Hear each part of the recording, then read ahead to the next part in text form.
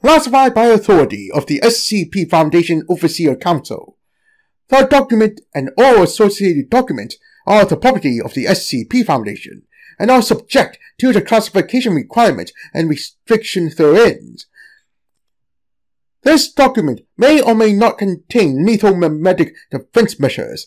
Attempting to access or disseminate this document without proper and sufficient authorization is punishable by death. Item Number SCP-6421 Security Level 3 Containment Class Chesed Disruption Class Amida Risk Class Warning Assigned Site Professional Site 820 Site Director Director Tierra Radiarte Research Head Dr. Luis Velasquez Assigned Task Force MTF Twilight 23 As below as above. Special Containment Procedures. Note: Chesed. Containment and control of the anomaly greatly affect the internal affairs of the organization related to the item. The anomaly is now co-contained by the Foundation and associated organizations.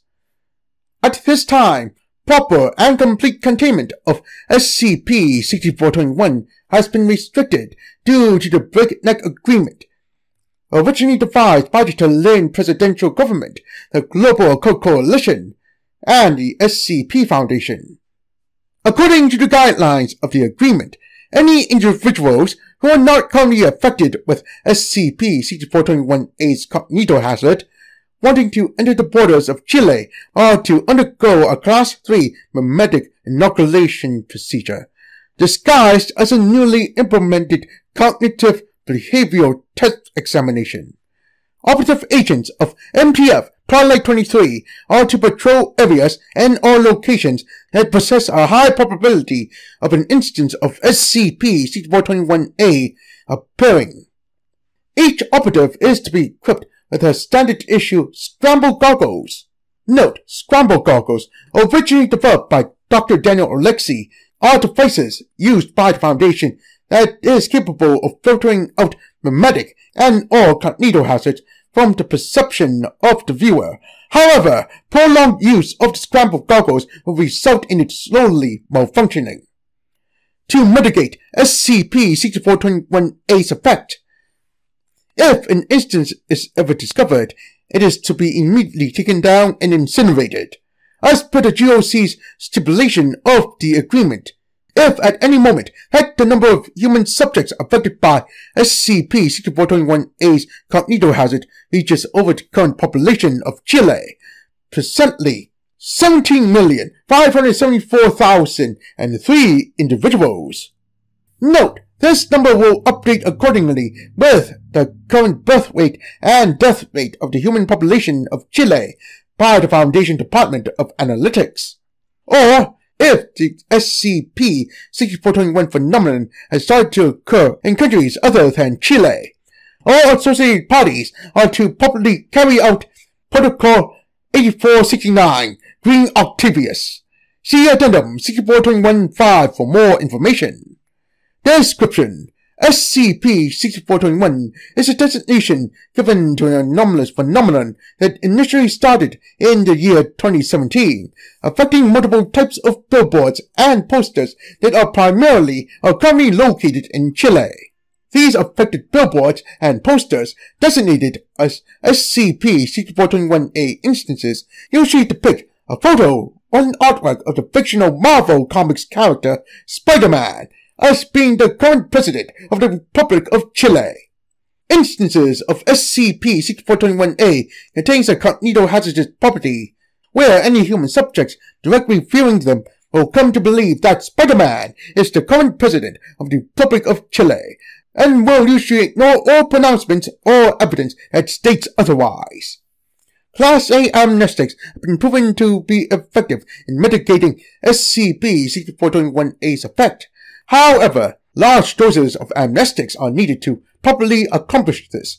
Thus, the likelihood of subjects experiencing painful migraines, cerebral hemorrhaging, and permanent brain damage is dangerously high.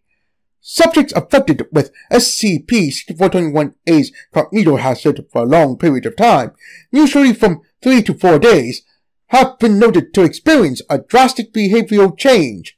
Prolonged observation of these subjects has revealed that the behavior change includes being more involved in ceremonies and or events that are meant to improve patriotism among residents in Chile, having increased fascination in state and governmental affairs revolving around Chile, becoming unusually more compliant with any law, bylaw, or state ordinance passed by any government body within Chile. It is estimated that over 2.3% of the global population is affected by SCP-6421-A's cognito hazard. Addendum 6421-1 Experiment Log. Experiment 6421-1. Date 3rd of December 2018. Presiding Dr. Luis Velasquez and junior researcher Marcelo Pereira. Intent to further study and research SCP-6421-A's effect on human subjects that fit within a certain and given criterion, and to also hopefully discover a limit to SCP-6421-A's effect. Procedure. An instance of SCP-6421-A was exposed to an individual, D-2844, who has a basic knowledge of Marvel's Spiderman and country Chile. Observations. As expected, D-2844 presently believes the fact that Spiderman is the current president of Chile. Conclusion. Not applicable. Experiment 6421-2. Date 3rd of December 2018. Presiding Dr. Luis Velasquez and junior researcher Marcelo Pereira. Intent to further study and research SCP-6421-A's effect on human subjects that fit within a certain and given criterion, and to also hopefully discover a limit to SCP-6421-A's effect.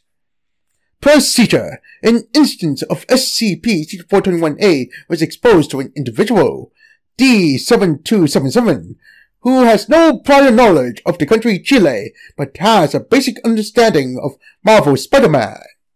Observations. D-7277 presently believes that Spider-Man is the current president of a small country located somewhere in South America. Analysis. When D-7277 was given a map of South America and was asked to show the current location of where he thinks the country that was previously mentioned is located, he failed to do so. Conclusions. SCP-6421-A seems to only affect the perception of absurdity of the subjects, but doesn't seem to be capable of altering the subject's current knowledge of the absurdity. Update. See next experiment. Experiment 6421-3. Date 4th of December 2018. Presiding Dr. Luis Velasquez and junior researcher Marcelo Pereira. Intent to further study and research SCP-6421-A's effect on human subjects that fit within a certain and given criterion, and to also hopefully discover a limit to SCP-6421-A's effect. Procedure. An instance of SCP-6421-A was exposed to an individual, D-5887, who has no prior knowledge of the Marvel franchise, but possessed basic knowledge of the country Chile. Observation. Despite the subject's lack of knowledge, D-5887 presently believes that Spider-Man is the current president of Chile. When D-5887 was asked to describe Spider-Man, he was capable of giving a basic description and a classic backstory of Spider-Man. Analysis. When D-5887 was asked to name other fictional characters from the Marvel franchise, he failed to do so. Conclusions. SCP-6421-A seems to be capable of altering the current knowledge of Spider-Man of a subject. This seems to directly contradict the previous experiment. Experiment 6421-4. Date 4th of December 2018. Presiding Dr. Luis Velasquez and junior researcher Marcelo Pereira. Intent: to further study and research SCP-6421-A's effect on human subjects that fit within a certain and given criterion, and to also hopefully discover a limit to SCP-6421-A's effect. Procedure: an instance of SCP-6421-A was exposed to an individual, D4837, who has no prior knowledge of neither the Marvel franchise nor the country Chile. Observations: despite the subject's lack of knowledge, D4837 presently believes that Spiderman is current president of a small country located somewhere in South America. Conclusions: this experiment seems to show that SCP-6421-A is capable of altering the subject's current knowledge of Spider-Man, but can't seem to affect the subject's knowledge of the country Chile. Addendum 6421-2 Interview Log. The following is an interview conducted to properly study and research the mindset of a human subject affected by SCP-6421's cognito hazard. Interviewed: Ramiro Beltram, a human adult male currently living in Santiago, Chile. Interviewer: Dr. Luis Velasquez. Forward: this interview has been translated from Spanish. Begin log. Alright, we can officially begin. My name is Dr. Luis Velasquez, and I'm here with our subject, Ramiro Beltram. I thank you for agreeing to volunteer for this interview, Mr. Beltram. Oh, it's fine. Always happy to help. So, we're just going to ask you some questions, and you may answer to the best of your abilities. Alright? Great. So, the first question. Do you believe the fact that Spider-Man is the current president of your country? Yeah, obviously. Everybody knows that. As in Spider-Man from Marvel Comics? Yes, that's Spider-Man. Are you sure? Positive, yeah. Can you believe that a fictional superhero character created by a comics company for entertainment is right now running your country? Well, you don't have to make it sound stupid. Well, what do you mean by stupid? The only reason why it sounds stupid is how you can actually believe such an absurd concept. Hey, just because both of us have different political views is not an excuse for you to be rude, alright? Different political views? What are you on about? Spider-Man is not real. He's fictional. Fictionality doesn't have anything to do with real-world politics. It's all about bravery, commitment, and a true sense of justice. Whether it's fiction or not is something we, the citizens, can look over because it's not important. Okay. So you're saying fictionality is irrelevant. So it's entirely possible for, say, Darth Vader to be publicly elected by the people as the President of the United States of America. Of course not. Darth Vader's not real. And besides, who in the right mind would vote for him in the first place? You're a son of a... End log. Closing statement. Other interviews conducted with different individuals affected with SCP-6421-A's cognito hazard has yielded somewhat similar results with the preceding interview. Addendum 6421-3 Discovery. On the 4th of May, 2017, Foundation agent Brianna Torres was visiting her mother and little sister in Santiago, Chile during her 2-week work vacation. Before this, Agent Torres' mother and sister has both been affected with an instance of SCP-6421-A, unbeknownst to Agent Torres. Agent Torres noticed that her sister was drawing a picture depicting Spider-Man wearing a suit with the words President of Chile captioned below the drawing. When Agent Torres asked what the significance of the drawing was, her sister looked at her with confusion. Agent Torres then asked her mother regarding the circumstance, but she was also confused with Agent Torres' question. As per the Foundation Agent Regulation 274H, Section H274 of the Foundation Agent Regulation, all personnel are to contact the nearest Foundation site if they were ever to experience an anomalous and or paranormal event or occurrence. Agent Torres immediately reported her situation to personnel from Provisional Site 820, with 2 Foundation field agents being sent in to investigate. Agents in question, field analysts Adkena Crispo and Marcos Rana, reported that they first interviewed multiple individuals living closely with Agent Torres' mother, with almost all of them showing the same perception of Spiderman being the President of Chile. They first reported that the possible anomaly might be a memetic absurdity perceptive contagion. The agents then contacted multiple highly trained Foundation memeticists to investigate the situation further. On the 26th of May, 2017, multiple Foundation personnel were reported to be affected with the memetic contagion. After this was known, memetic quarantine site HF645 was immediately erected 10 kilometers from the city of Santiago, Chile. During this, the Overseer Council has classified the current situation as a Stage 3 threat to normalcy. Multiple neutralization efforts were underway. The Global Occult Coalition somehow became aware of the situation in Chile and attempted to aid Foundation personnel in successfully neutralizing the anomaly, with them offering a large number of their paratechnological equipment to the Foundation. However, the actual current President of Chile, Michelle Bachelet, halted all of the Foundation and the GOC's operations.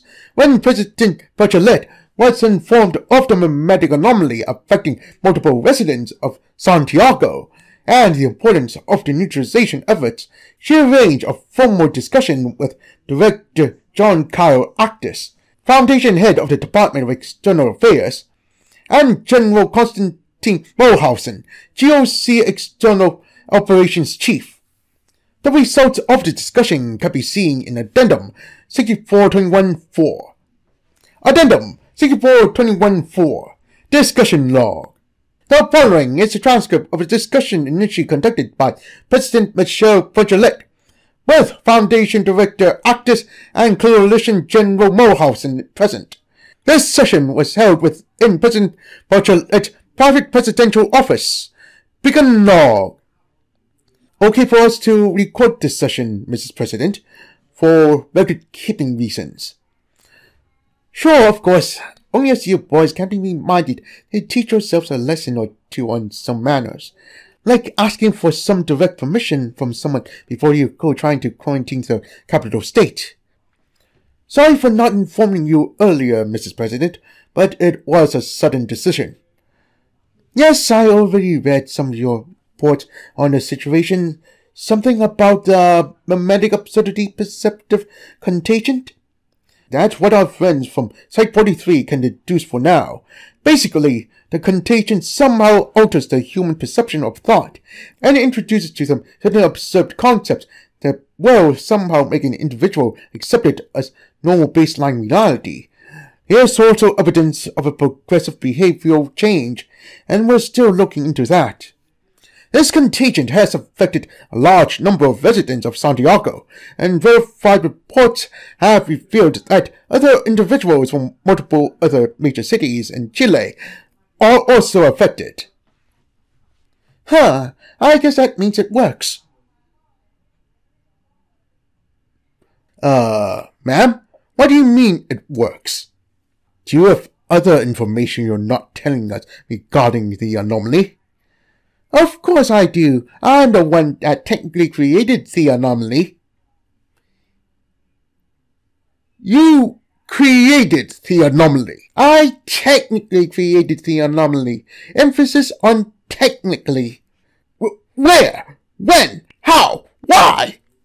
Well, slow down, dear. I made an anomaly, not time travel. Mrs. President, have you maybe created this anomaly by purpose or by accident? Is it possible that you were under the influence of another individual? I assure you, General, I was of sound mind and body when the anomaly was created. But why? It doesn't make sense. Let me ask you gentlemen a question. When's the last time you heard someone truthfully and honestly say that they would die for their own country? that they would sacrifice everything, their friends, their family, for the good of their country. Exactly. No one cares about that anymore. Now people only do it because we said they have to do it. They're not doing it voluntarily or willingly anymore. Liberty and autonomy are completely lackluster. To everyone on this goddamn planet, patriotism is dead. But I've decided that my country will not be that way. A whole new path has shown and presented me the true road towards true freedom and liberation. I have promised myself that Chile will not fall prey to the treachery that is unwillingness. How did you manage to achieve that? Did you have help? I very much did. I contacted a very old friend of mine from London, some fellow named Penrose. I saved his business from some legal trouble a while back in 2007. So he owes me big time. Anyway, I enlisted his help and told him of my predicament. He contacted another acquaintance of his, whom I can't remember the name of at the moment. I think it was some fellow who was named after a planet or something. Anyway, he was more of an expert in these kinds of things. They explained that the only way for it to properly work is that the people need to believe in something else, something completely different, something that isn't real, something entirely fictional. And you chose Spiderman. Why? Why not? He's a great example of a great and true leader. He has the bravery to risk his life for other people, the commitment of not stopping to save lives because of his own misfortunes, and a true sense of justice in fighting crime. He is the equivalent of how a leader should probably act. Sure, he has clashed with hardships over the years of his life. Girlfriends die, family members killed, and yet he's still keeping on believing that the world could be better. I see. But, Mrs. President, what would happen to your position within the UN Council? It would certainly cause some political disputes and problems. You can't represent yourself and the Republic of Chile as a fictional character. Don't forget, General, I am still the actual President of Chile. I shall represent myself as normal and through standard protocol. Of course. I should bring this new discovery to the proper psych division. I suppose I too shall bring this to the overseers and probably see what they say. I must admit this situation is very different and complicated even for the Foundation. I'm sure the 05s and the 108 can understand. Well, thank you, Mrs. President, for properly arranging this discussion on behalf of both of our organizations. I shall now take my leave. Although I do have one more question, Mrs. President. How did you spread this anomaly? Did you have a patient zero? Are you the patient zero? You still think this is a memetic contagion? Have you noticed any difference with the billboards, Director? Oh, and no. Following this discussion, SCP-6421 was properly discovered and a breakneck agreement was quickly devised under the recommended guidelines of President of Chile, Director Actus, and General Mulhausen. The agreement was then proposed to the GOC Council of 108, which was subsequently approved. It was then similarly proposed to the entirety of the Overseer Council, with the result seen below. 05 Council Proposal Summary. Proposal. Approve all of the proper guidelines, regulations, requirements, specifications, stipulations, and parameters proposed within the breakneck agreement to hopefully mitigate SCP-6421's threat to normalcy. Director Actus. Council Vote Summary. Yay! 3, 4, 5, 6, 7, 9, 10, 11. Nay.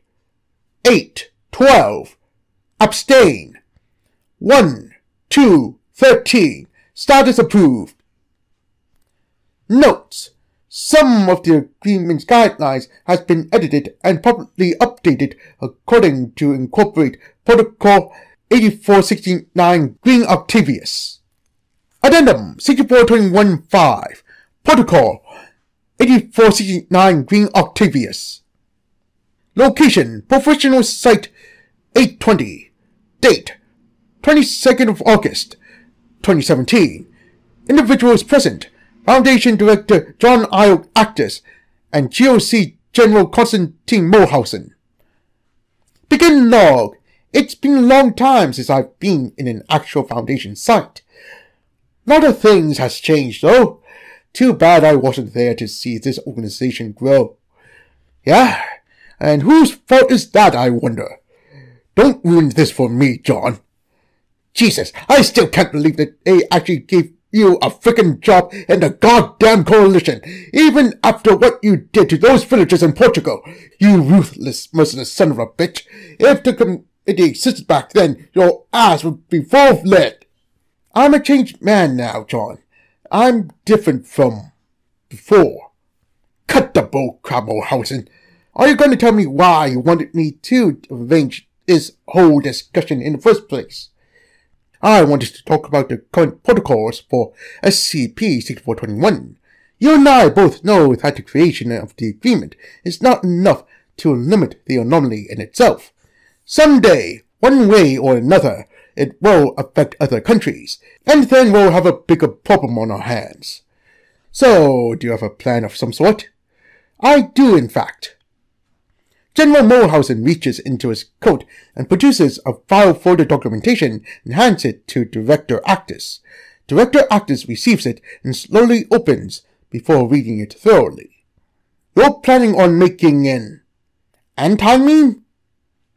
Yes, unfortunately the GOC doesn't have the proper resources to create an effective anti-meme. But I'm sure Leela from the Anti-Memetics Division is very much capable. The Foundation has an Anti-Memetics Division? The anti-meme would feature an anti-cognito hazard that would cause any that perceive it to forget the entire existence of Spider-Man from the Marvel franchise. In case of a breach from SCP-6421, we'll deploy the anti-meme to every government, news organization, and anonymous agency on the planet. Once the job is finished, the anti-meme would be installed to itself a mnemonic self-eradication procedure, so it would destroy itself, so the only people who would remember Spider-Man are only the Council and the Overseers. Okay, if that is achievable, what about the movies, the games, the merchandises? The anti-meme will take care of that, I'm sure. You already thought about this through, haven't you? I always do, John. I do notice that you haven't given this a name yet. Yeah, I'm still thinking about that. Well, since this is an attempt to finally and completely destroy Spider-Man, what about Green Octavius? Nice! And no. As of the 2nd of September 2017, the anti-memetic proposed by General Mohausen was successfully created by the Foundation Anti-Memetics Division. It is currently stored within a secured and encrypted file server located in Professional Site 820 that can only be accessed by the GOC Council of 108 and the Overseer Council.